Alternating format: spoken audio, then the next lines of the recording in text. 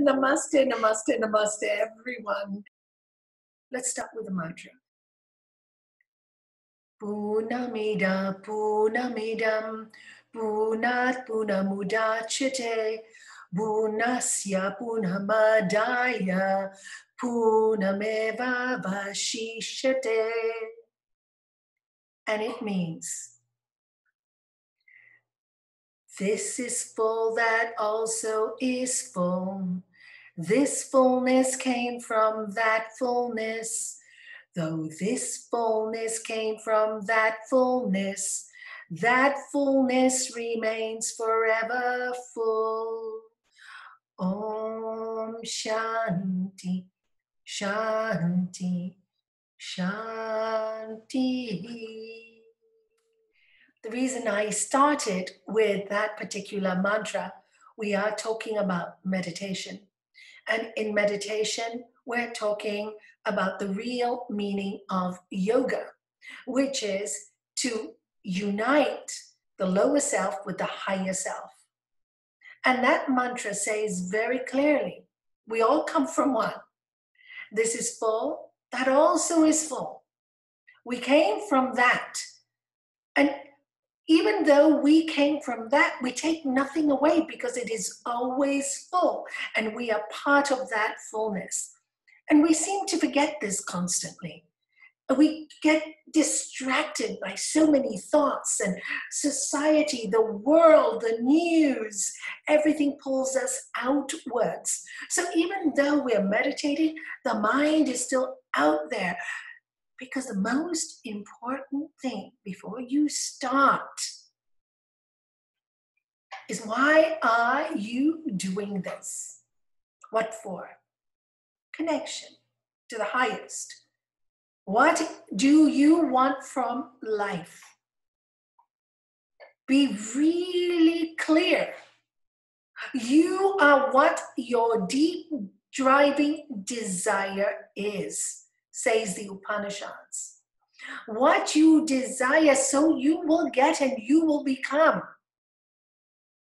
So when you sit and meditate, know why. That's the first thing you must know. What is your goal? If your goal is, I want to meditate because I want more money, etc., you will get it. There's no doubt. If that's what you want, if you meditate on anything long enough, you're going to get what you want.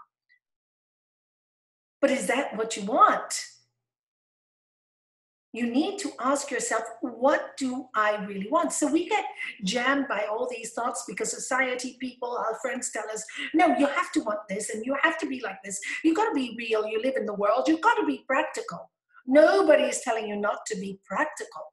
We need money to survive. We need to pay bills. I have to run a home. I have to pay bills. I know we're human. Nobody's saying that you shouldn't want those things, but don't allow them to control you, because the moment they control you, your meditation suffers. It just suffers. When you are angry with someone, your meditation suffers. When you're full of jealousy, your meditation suffers. When you're full of pain, your meditation suffers. So I'd like to read a quote from Rumi today that I just picked up. With life as short as a half-taken breath, don't plant anything else but love. It's short. It's like a half-taken breath. I can surely tell you this is real. I remember being 15, 16, and suddenly I'm 66. I keep saying it. Where did the years go? I still feel 15, 16, but the years have gone. And every day will be my last. And I'm not scared of that too. But the practice of meditation, the practice of my faith, you got it? Faith, build up your faith. How do you build up your faith? Well, when things go wrong, actually, it's such an advantage. Because when they go wrong, that's your test. Do you have faith or not? Do you fall apart when things go wrong? Or do you say, well, I know this is for my best. That is faith. Trust. To trust. Yes, Nalanie, we can't trust anybody today. We just can't. People don't tell the truth. I'm not asking you to trust that. I'm asking you to trust the highest source of love. And the highest source of love, I read something today again, which I must express because it was so beautiful to me. It said, it's like, all of us are like this big bubbling soup with all the different ingredients in it. And we are the ingredients, and we're churning and churning and churning. So what are we putting into that soup of the world, of our earth? So if I'm bitter and angry, what am I adding in? What seasoning am I adding in to my earth? Bitterness. But if I'm full of love and joy, what seasoning am I adding into my earth? And you expand your meditation from the word I to the word we. Yes, we talk about it, we all understand it. But yet when we sit down, it goes back to the I. And the only thing can that shift that, the only thing for me is to understand intellectually, using your buddhi, your intellect, to understand we're consciousness. And as such, as Albert Einstein said, there is only one job for us to do, is treat each other like family. So if your brother and sister argues with you,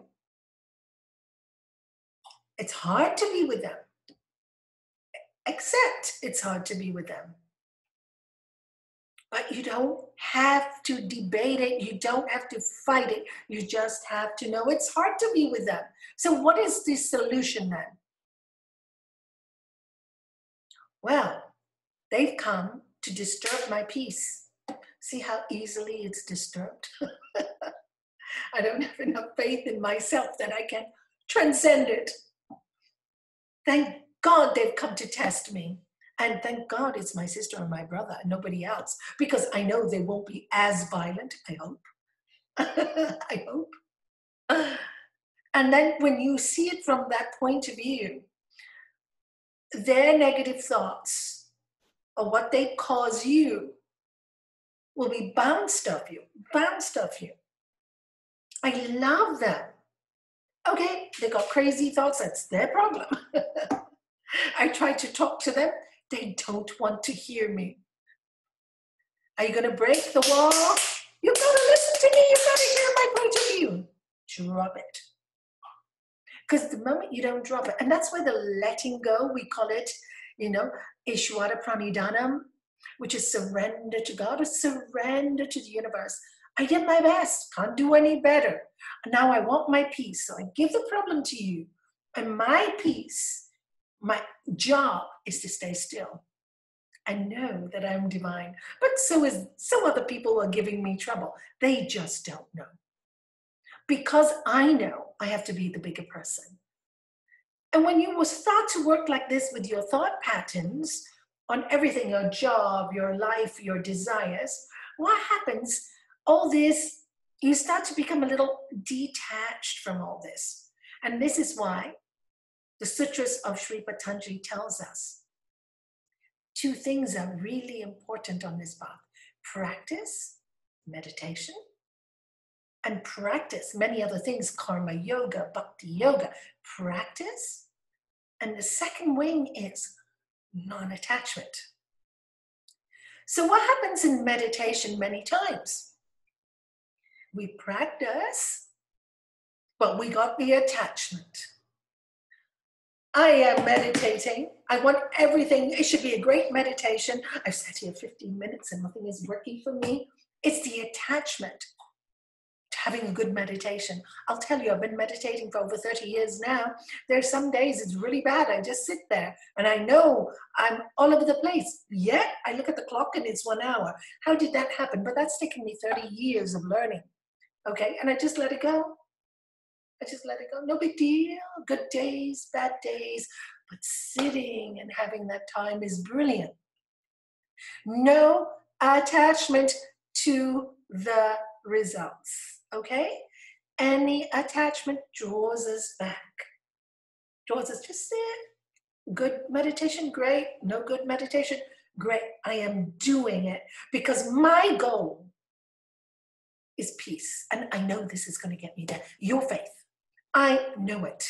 Nothing can stop me. I have learned the outside world cannot make me happy. Oh yes, of course it can make me temporarily happy, but it's not permanent. And then everything is going to go. We're going to die. They're going to die. Everything goes through the law of entropy. It is the way it is. You want to look at any other way else, you're lying to yourself. So if everything's going away anyway, you might as well enjoy what you got. That makes you want to meditate. That helps you. So focus on that. So I will start with the questions now. Question from Louise. Thank you, Louise, for the subject matter. I've just been thinking about meditation. Nalanie always describes her meditation so wonderfully. I just told you I had bad days too. And how she enjoys her time with God. That I always do, even on a bad day, I must say. How an hour can pass without her noticing it. It sounds amazing, but my meditation is nothing like that. It's me concentrating, being distracted, coming back, chewing the cat off my lap, noticing the pain in my hip, trying again, and maybe snatching a few moments when I feel full of peace. If you get a few moments full of peace, you're doing really well. Really well. Don't judge it. That's doing perfectly. Sometimes really useful thoughts and ideas come up that I don't want to lose by going back to meditation. Sometimes it feels like a chore. I have to fit it into my busy life, and I'm tempted to skip it. So how do we move forward from my kind of muddling meditation to Nalanie's version? Well, Nalanie's version is not just to Nalanie. You can easily do it. It's to believe in yourself. And the mind may seem muddling, all right? When you first start meditation, and I don't know why people don't say this enough, they really should tell you the truth. It is all thoughts. And in the beginning, again and again, you have to process those thoughts. So in the beginning, I found with my personal practice was purify my mind. Okay, so when I first started meditation, too many thoughts, too many judgments, too much of everything. So the first step is pratipaksha bhavana, learning to change those thoughts. That may take you up to 10 years, 15 years, 20 years. Who knows what may take you one day? I don't know. You have to do it. You know, sometimes karma is a really funny thing. You think, no expectations. Oh, it take me 10 lifetimes. And then suddenly you got it and you don't know how you got it. So be patient, no time limit. All right. That's the first thing. And all the muddling things come out. Do you know some of my best ideas have come when I've been meditating? It's like God talks to me. And that's when my mind is not on the shopping, or on the cooking, or somebody said this to me, or somebody said that to me. That happens when my mind is on just, I want to know you, God, you know. I love this. I just know when I sit, I feel love. And like Rumi said, that's the secret. Just feel love. So I always tell people, think of somebody you love or something you love so much that it elevates your soul and makes you want to sing. And once you got that feeling of love, so the mind is quite empty then, because it's only the outpouring of love. This is for me the great gift. You know, I read many stories of many masters, and in the end, I have seen they may have started off as karma yogi, working and serving the world. They may have started off as jnana yogi. Who am I? Analyzing what is God, what is my position here, what is the universe, what is consciousness. But in the end, all of them end up with bhakti. Because when they discover that love from within, every single cell in our body changes. It changes.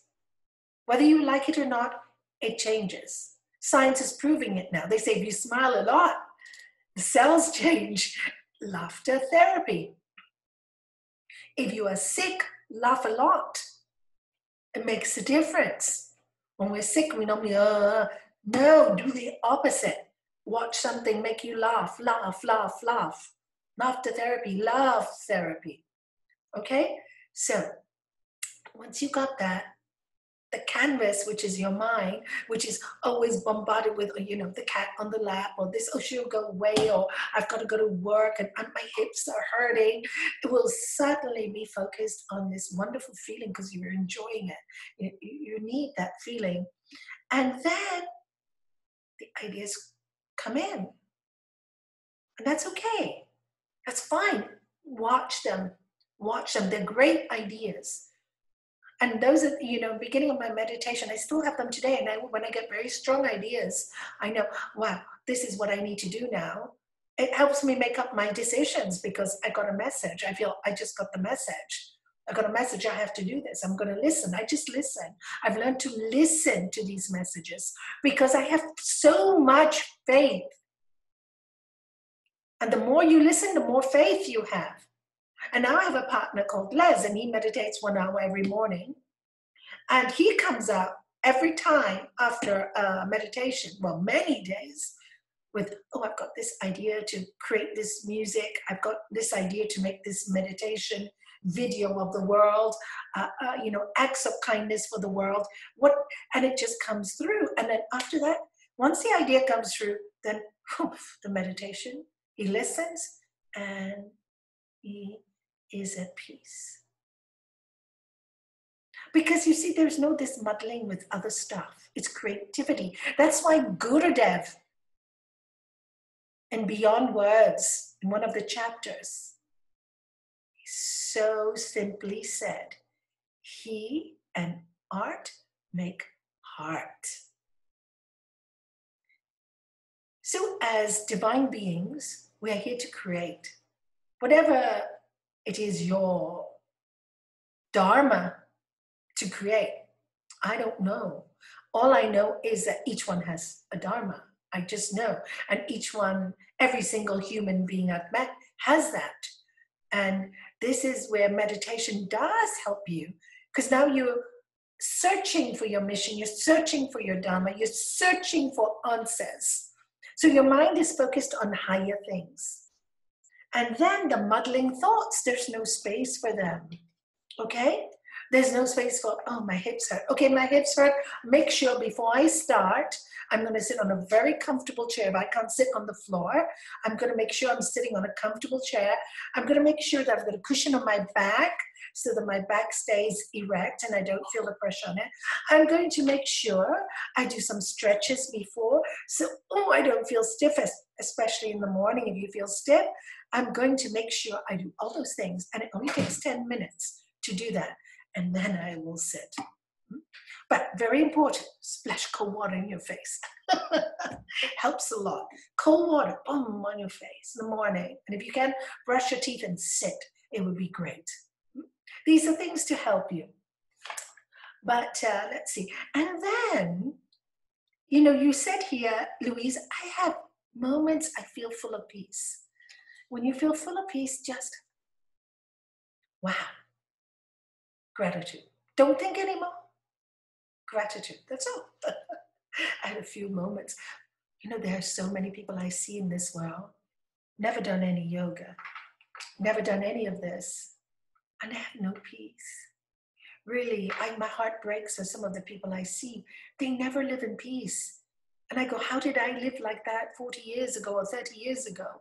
God, that's hell. Hell is on earth when you can't live in peace. So if you have a few minutes of peace, wow, gratitude. That will make the mind want to meditate more in that situation while you're sitting down. I felt really good for 30 seconds. Oh, then the mind has changed its format of complaining to thank you. Okay? You reinforce it again and again and again, and you create new waves. So I like that sometimes really useful ideas come. There are days, like I said, it's creative and it's wonderful. But sometimes it feels like a chore. You know, again, sometimes it feels like a chore. Because everybody talks about, I have to get up early, it's a chore, I have to meditate. Change the language. It's not a chore. It's my break time. It's my connection time. It's my time with God. I only got, and that's how I used to do it, I only got 15 minutes. 15 minutes. I better not waste it on nonsense. 15 minutes is all I've got. Then when the mind goes into nonsense, you kind of like, can't do this. I only got 15, and you focus on something that elevates you. You kind of like scare yourself, I only got 15 minutes, and you won't go into nonsense mode. And then it will expand by itself. This is my time to just be me and watch what's coming up. It's okay to watch it. Who's watching it? You're already meditating.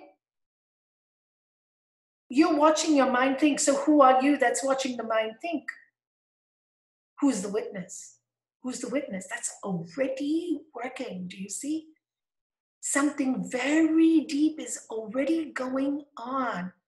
It's just that the mind is going like this, but you are watching the mind. So you're already getting in touch with that higher consciousness. You don't think so, but it's happening. It's happening. So don't expect so much, don't fuss so much, and change the language. Language is really important. And fill your heart with love. And there are days, of course, you're very, very tired. Then you can say, okay, today I'm really, really tired. Then you say, instead of doing it so early in the morning, because I know I'm just going to not do it, 1 or 2 days you can change. But better to just stick, never mind if I'm tired, I'll at least stick to it. Because again, once the body gets used to a certain habit, like brushing the teeth, whether you like it or not, you're just going to sit on the mat. And that's really good. That shows that you've conquered the mind, even though it's tired. So my advice is to stick to it, stick to it, stick to it. So that's what I would advise. So how do we move forward from my kind of muddling meditation to Nalanie's version? Patience. You will get there. Just know it. When, how, don't worry about it. It'll happen when it happens. And when these questions stop and you just sit in love, you never know what your gift is. You never know what your gift is. It's just there. So Louise, I hope I've helped you in these questions. Question number 2 from Jessica. Hari Om, Mana. Yes, please, I would love, if possible, a talk on how to help someone very close to you who has gone into a deep, dark place and seems to have lots of stress, anxiety, insomnia, negative thinking, and he's really suffering. Can't sit still. He questions everything and does not believe anything. And this is the problem. He does not believe anything. He has no faith in anything. This is the big problem. That's why he's in a deep, dark place, or she's in a deep, dark place. She could be so into herself because there's nothing to believe in. There's nothing to hold. There's no love to hold. So her mind or his mind is so involved in itself. It's so involved in its own problems, its own darkness, its own anxiety, its own insomnia, its own this poor me syndrome. It's in victim mode because it has nothing to hold on to, no love, no faith. So my advice is, first thing, if you have any chance at all is to transmit love to this person. But the truth is, when they're in such a dark place, sometimes they cannot receive it. They just can't. They're not ready. It's not they don't want to, they really can't. When this happens, when I see people in such a dark place, I sometimes tell them when they say, oh, I just can't, I can't. I say, you know what? Just imagine you're just in a black cloud, in a fog now. But one day you're going to get out of it. Absolutely you are. Look forward to that one day when you'll suddenly get out of that black fog. And then I tell them simple lines like, after the rain, there are always rainbows. No rain, no rainbows. And, I give them opposites to think without lecturing. Never lecture to somebody like that. It never works. But you accept they're in a dark place because they really feel it. For them, it's so real. For them, it's like if you really know that you have a pain on your tooth and everybody tells you, no, come on, get off it. You don't have a pain in your tooth. And you really know you have a painful tooth. No matter what they say, you still have your painful tooth. Because it's a mental problem, we tend to judge it too much. And this judgment of get well soon, get over it, will never help them. Patience, and this is hard. And they have to be willing to want to change. They have to see that the problem is themselves. It's all about I, me, my anxiety. Anxiety does not belong to you. You need to tell them that. State of the mind, you are much more than that. And how do they experience it? One of the best practices that I always say is yoga nidra. Deep relaxation. One of the best practices. You put them in yoga nidra, you guide them with creative visualization, seeing something so positive, something beautiful. Taking them to seeing their lives, they're laughing, they're getting through their problems and they're really doing it. They can do it. And then allow them to listen to the music and feel the peace of the music. And when you can awaken that energy in them, then maybe there's a chance for healing. But lecturing can't work. You can only help but love with love and be the example of love. Give them compassion. Not too much too. If you keep saying, oh, poor thing, I'm so sorry you were suffering, that's the other extreme. No, you don't do that too. And if it goes on for a long time, then you can say to them, why are you hurting yourself so much when there's a way out? Why are you hurting yourself when there is a way out? If you want a way, let me help you. And then guide them who to go to. But it's really, really difficult when he or she or somebody is stuck. It's really difficult. One great practice you can do for them is breathe with them. Tell them, come on, let's do some breathing. All the psychologists today are talking about how great breathing is. It's amazing. Just sit with them and breathe. Now let's breathe in and breathe out. That you can do. That will help you so much. Let them know. Be positive. It will help you because you know it will. I know definitely it works. So when I tell my patients, I know it works. And then they have faith in me because I really know it works. And they can sense that I know it works. So if you say it works, and it works, and it just works. It works. And I say, well, you have faith in me. You need to learn to have that faith in yourself. That's where you need to bring it. You don't have faith in yourself. You need to have that faith when you are breathing on your own without me around. You can do it.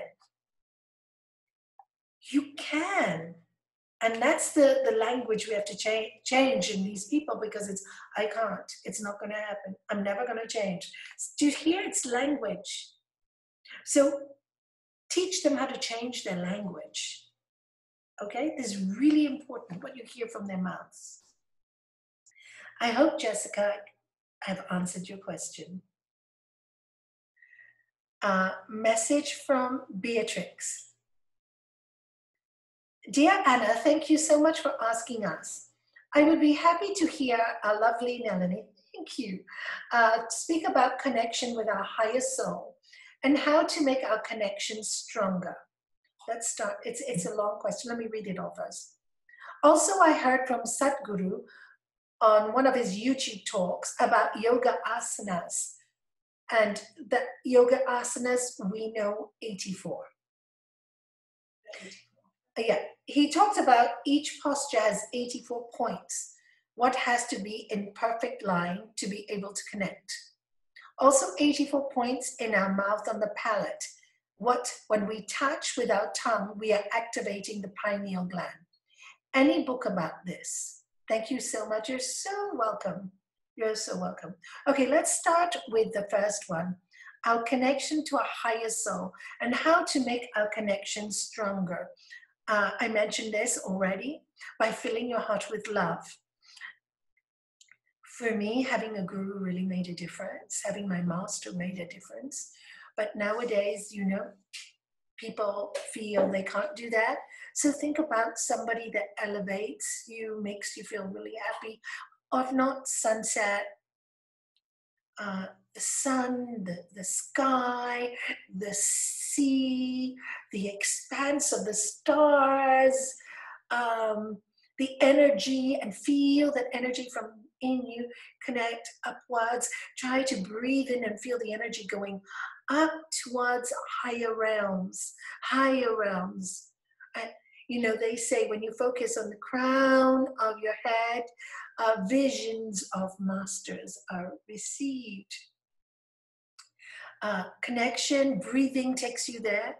Breathe in so, breathe in, breathe out hum, so, hum.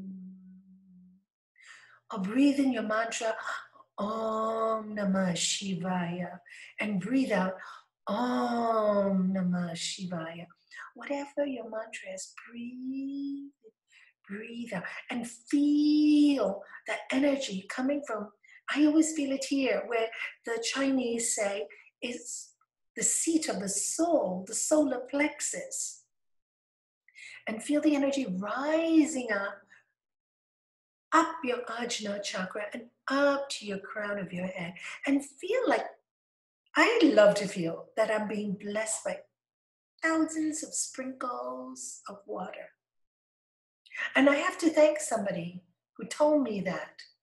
There was somebody who came to our satsang many, many, many years ago, a day that I was doubting. Why am I doing this? Is it all worth it, you know?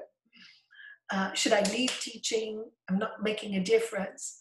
And somebody who couldn't see too well was at satsang, and when I walked into the room, she said, she was blind, and she stopped. She just said, can you smell the roses and can you feel the drops of water? And funny enough, as I was walking in, I smelt the roses and I felt drops of water. It was really odd. And she said those words. I don't know where that came from, but I knew something miraculous was happening. And I was so encouraged that I continued teaching. I have to thank her. Since then, many times I walk and I feel water when there's no water. I feel it on my skin. I feel it. And she taught me, when you're open and you're full of love, you get blessings. And then when I went to the ashram, I met a wonderful Native American. And he was telling me about all these signs. And while we were driving to the airport to come back home, Ashanti, were you there that trip? You must have been with Vicky as well. Yes, she says yes. And sunny day, middle of the road, we got a huge splash of water on our windscreen. And he said, whoa. And this is definitely the blessing of the gods, definitely. I mean, we had that experience a few times with water coming from nowhere. So, and I think a lot of it is to do with my visualizations as well, because ever since that lovely person said that to me, many times I just visualize that the water from above, and I imagine Lord Shiva with the river Ganga, and that's why Michelle Dumoulin always cries, because she's Lord Shiva's river, and it blesses us, and the nectar blesses us. And so anyway, these tears come, and they wash away. I personally feel they wash away all the negative and all the sadness and all the sorrows. So this is one of the practices I do. I hope it helps you. And I feel the love of the divine. I do. I really do. I feel it very close to me all the time. There's no question. I have no doubts. I have total faith. I don't see God as a person. I think my guru is just the human instrument to show me this is possible, because without a human example, I would not have known this.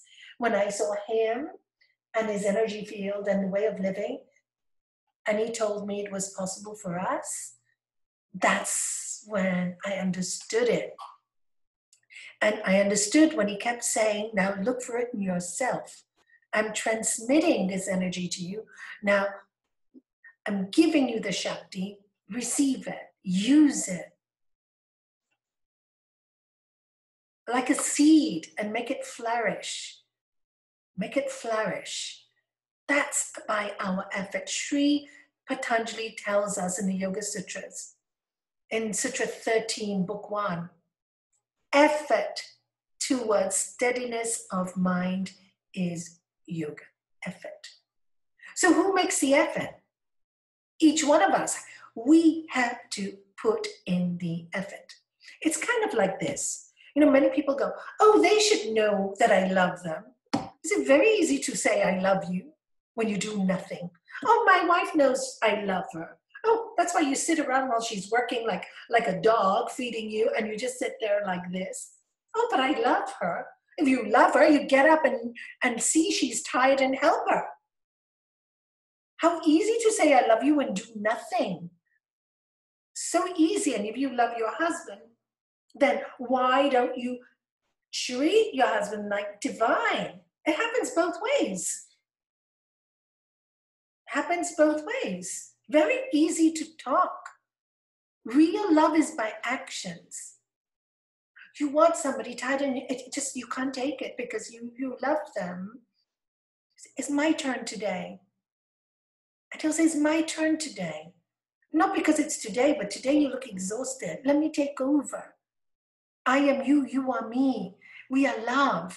And this is what makes the energy go high. So this is the way we work with our internal organs to connect with the divine. Where is the divine? Read the Upanishads. It's everywhere. Up, down, sideways, it's everywhere. So if you can start to say, look at everything as divine, good, bad, all divine. It's a movie, it's my movie, and I have to watch it, accept it, get through it. That's it. Be brave, be strong, strong, strong. I can do this, I know. Faith in yourself, faith in yourself. You really need to have faith in yourself. You also need to work on your intellect. Study some very good spiritual books. I would suggest Yoga Sutras of Sri Patanjali, translation by Sri Swami Satchidananda. I would suggest the Bhagavad Gita, the Living Gita. I really suggest them because there lay all my answers. And now I also love the Upanishads by Eknath Ishwaran. And you read other stuff, but keep going back to the real nitty-gritty stuff of meditation. The depth. Nowadays it can be a bit superficial.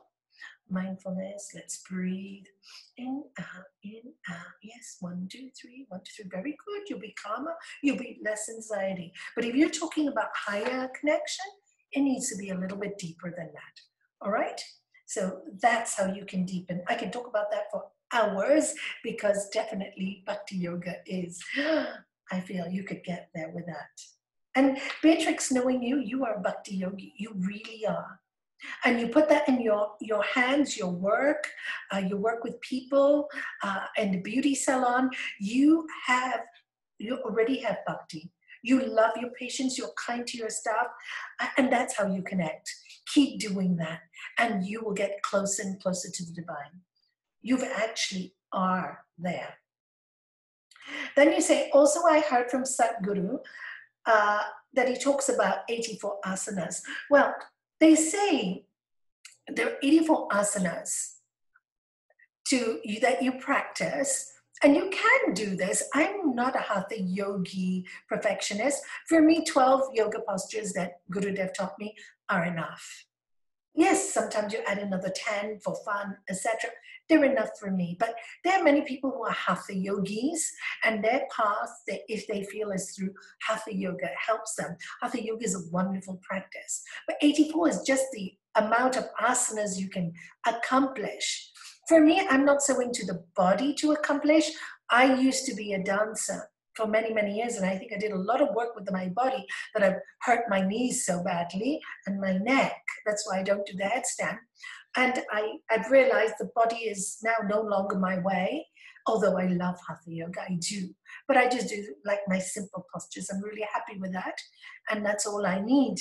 But other for the hatha yogis, yes, you can learn more. And you asked me about a book, and there's one lovely book that somebody gifted me many years ago, and I found it. I thought I'd given away, but I didn't. It's this one here. Can you see it? Asana Pranayama Mudra Bandha. And it's all about the whole book of all this. Anna's going to write it down and send it to you later. So it's got all the questions about hatha for hatha yogis, okay? So it answers many, many things. So that is the, oh, sure. I can pass you the book, yes. So that's one of the books. But really also, I was reading what he said. I was listening to him to see where you got that from this morning. I said, Les, can you find me that YouTube where he talks about, and he found it for me. And really what he's saying, really ultimately in the end, you only need one asana to develop asana siddhi. What is asana siddhi? The ability to sit without moving. To sit without moving. So if you can develop even one posture where you can sit without moving for at least 2 hours, you have developed asana siddhi. Now in Sri Patanjali, he tells us we can get that through asana, because when you do hatha yoga, all your toxins leave your body, you're moving all the different points in your body, absolutely 100%, and you're working on your endocrine system as well, your hormonal system, you're working on everything, your muscles, your digestives, the whole lot. You're working on your cellular system. So yes, of course, it can help you. But asana siddhi really only happens. Sri Patanjali says there's another way to get to asana siddhi. And that way is to just focus on one object. And stillness can happen to the body. So you use the mind to still the body. Hatha yogis use the body to still the mind. It's not better, it's not worse. Know your personality, okay? Know your personality and follow what is comfortable for you. But the goal is to sit still comfortably. The next one is asana siddhi. Is that how you write it? Very good, Rachel. That's how you write it. Yeah. Okay, so then he talks about the mouth palate where we touch with our tongue and we're activating the pineal gland. Okay, he's talking here about what we call the Khechari mudra. Khechari.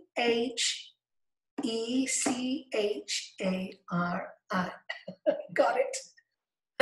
Yeah, Khechari mudra. What is Khechari mudra? Khechari mudra is when you take your tongue all the way back, up behind your palate, stretch it all the way up and back,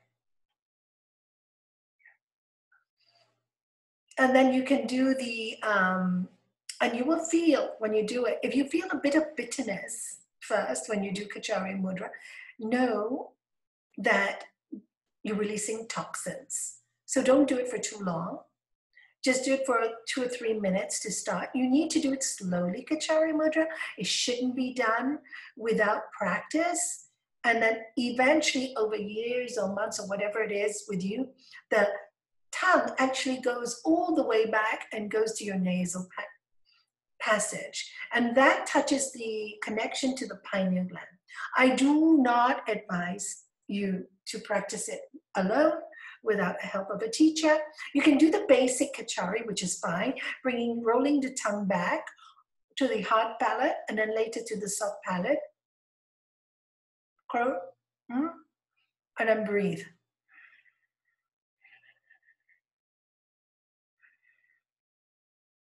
Why don't you try it with me now? You'll see there's a taste that comes out.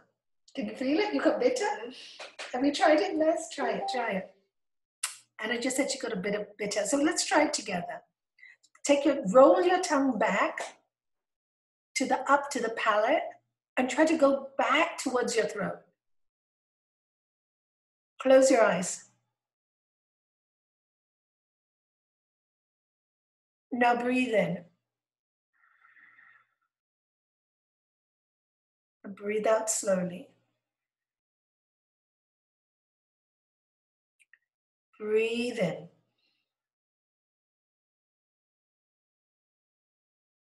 Breathe out slowly. Stay still for a few seconds. Leaving the tongue up on the palate.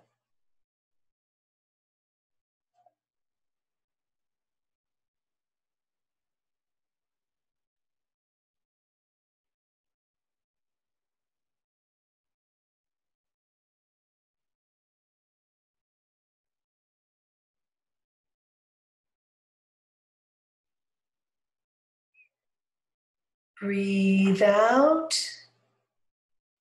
and open your eyes. So this actually, for me, is better if it happens quite naturally. When you go to deep meditation, tongue itself rolls up. And but it helps to conquer hunger and thirst, and it helps to keep you still. All right? We do it slowly, little every day. And that's what he's talking about. I think that's what he's talking about. I didn't hear that in the talk, but that sounds to me like Kachari Mudra. Also, while we're on the subject of the tongue, I need to tell you what I have learned personally myself. Like I told you, I can only tell you what I personally learned. When my sister had a stroke many years ago, we found somebody in Hong Kong when I was there on holiday. She says, will you take me to this acupuncturist? Sure. And she said, it's a tongue acupuncturist. And I thought, a tongue acupuncturist? I never heard of it, just tongue. And he said he was going to help her with the nerves underneath the tongue, apparently connects to the brain. And for me, that sounded really painful. Already she was talking like this right at that time. She's much clearer today. This is a few years after she had her stroke. Anyway, I went with her and I was fascinated. She had a tongue like this and he kept on putting these little needles, not for long, because she couldn't hold up her mouth, open her mouth too long. And to stimulate, he was explaining to me, stimulates, there's so many nerves under the tongue that it stimulates the nerves in the brain and starts to, I don't know, he said starts to energize it. So I watched that. I went with her to 2 or 3 sessions and I did notice it really did help her. So what I started to develop myself after that is, and I think I've told some of my Hatha Yogi students when I used to teach teacher train Hatha Yoga Basic 1, what I started to do is when I go into a shower, I just get it on my tongue on top and at the bottom, and I spit out the water, but I let the spray hit the nerve cells, right? On top of the tongue and under the tongue. When you finish doing it, and even if you just spray it on your lips, you feel the whole tingling. It actually feels quite like, poof, you're getting some stuff off, you're getting some stuff off. So you can try that. It works for me. This is my own method. After I saw that, and I found it very, I don't know, exhilarating. I felt very exhilarated after. I do it quite often now, but make sure you've got a good one of those good shower heads. Like I believe they sell it in Pure Wellness. I'm not trying to advertise. That has the stones that purifies the water, but it's really good. I bought one for me, and I really love it. So I think it's really important because we don't know what kind of water today. So much stuff in it, right? So get a purifier if you can. So I tried this with a tongue. Then the other day, strange, Beatrix, you should ask this question. Remember I told you to read a book called The Brain by David Eagleman, because he talks about the brain and the functions. And he was talking about, I'm not very sure, because I wasn't really listening so clearly, but I remember hearing about the tongue. And he said there's a sensory object they put in people's tongue for the mute and the mute and the blind, I think. Deaf and dumb, sorry. I'm not very sure. But I remember him saying there's a sensory object put in the tongue. And when they feel this object, they actually have vibrations of sound. Really quite interesting. It was amazing. So I thought, so I think, Beatrix, this is exactly what modern technology is learning to do and helping people with disabilities by using these sensory objects on the tongue. Is fascinating. They also have these sensory objects that they're using for blind people that they put on little caps on their head and also on the spine. Of course, all the places where the nerves gather. So it's really quite interesting. You can, I believe he does TED Talks. So if you're more interested, maybe Google him. I haven't heard his TED Talks, but I would if I had more time. So my work is basically with people in love, so I don't have time to watch too much.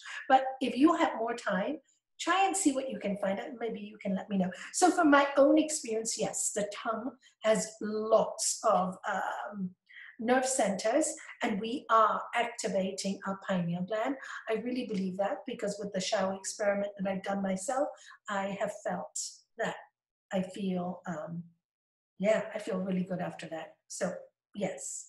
So, but I'm not an expert, and I don't pretend to be, all right?